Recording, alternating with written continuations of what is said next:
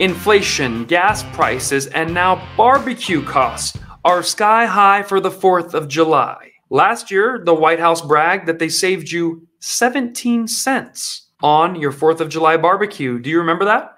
They are now cringing and shaking their head, hoping you don't remember that last year's 4th of July cookout tweet did not age well. This comes to us from Bloomberg. Some might remember a much derided White House tweet from 2021 boasting that Americans would save a whopping 16 cents on their family's 4th of July cookouts compared to 2020. The source for that tweet was the American Farm Bureau, which does an annual survey of how much the cost of the cookout changed from year to year. Well, the Bureau released its 2022 report today.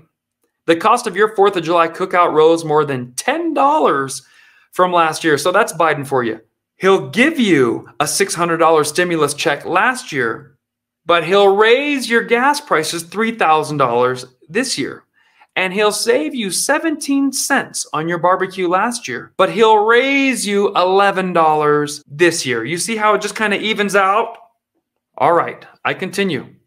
I have the actual numbers here. I will read to you the Bloomberg prices. 2 pounds of ground beef, 36% up. 2 pounds of boneless, skinless chicken breast, 33%.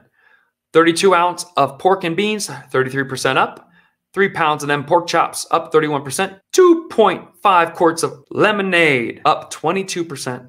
Homemade potato salad, up 19%. And hamburger buns, up 16%. Half gallon of vanilla ice cream, up 10%. 13-ounce bag of chocolate chip cookies, up 7%. This disproportionately affects black people. Joe Biden has hurt not only Americans, but black Americans more than anyone. Horrible man. Horrible man. You see, this year you're going to have to pay the piper for your bad voting decisions.